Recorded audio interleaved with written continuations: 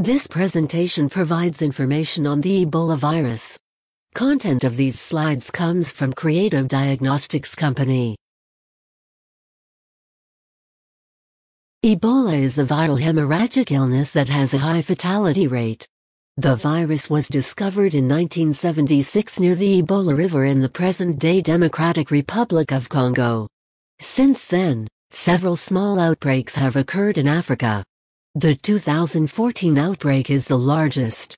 Ebola viruses are believed to live in fruit bats. Ebola is caused by viruses in the Ebola virus and Filoviridae family.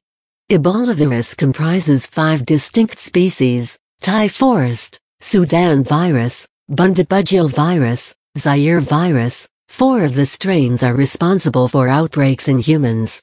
The 5th subspecies, Reston virus, has caused disease in non-human primates, but not in people.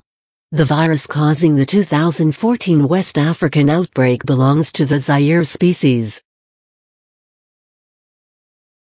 Ebola virus is a single-stranded, negative-sense RNA virus, 18,959 to 18,961 nucleotides in length. The length of the Ebola virus particle is around 300 to 1500 nm.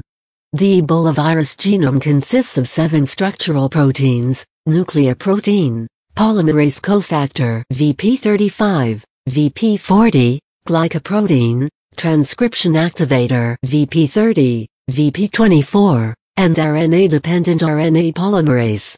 The Ebola virus has a long capsule with the appearance of a crooked, branching filament, surrounding a single small strand of RNA.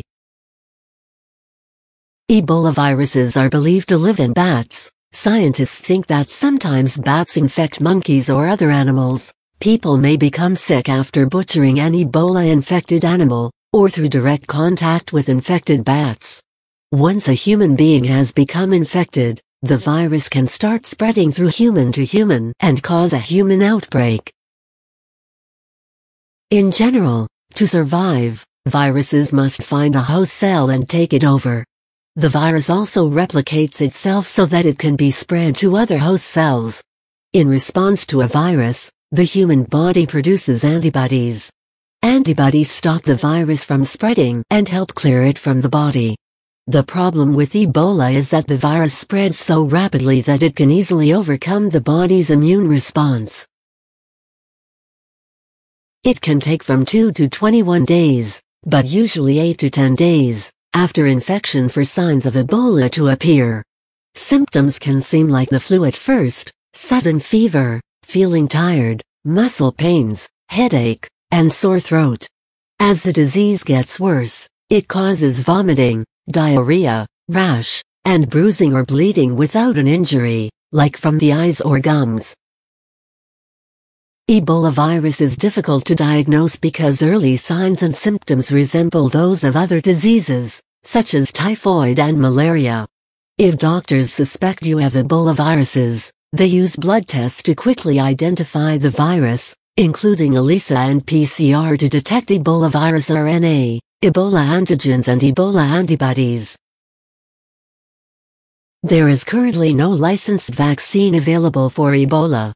At the moment, treatment for Ebola is limited to intensive supportive care and includes balancing the patient's fluids and electrolytes, maintaining their oxygen status and blood pressure, treating a patient for any complicating infections.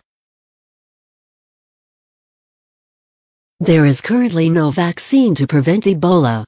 The best way to avoid the virus is by not traveling to areas where the virus is prevalent. Healthcare providers prevent self-infection by wearing goggles, masks, and gloves whenever they are in contact with people who have Ebola. Ebola is transmitted by coming in direct contact with bodily fluids from an infected person. There is currently no licensed vaccine available for Ebola. Recently, researchers discovered first human antibodies to fight all Ebola viruses. The findings, published online in the journal Cell, could lead to the first broadly effective Ebola virus therapies and vaccines. Thank you.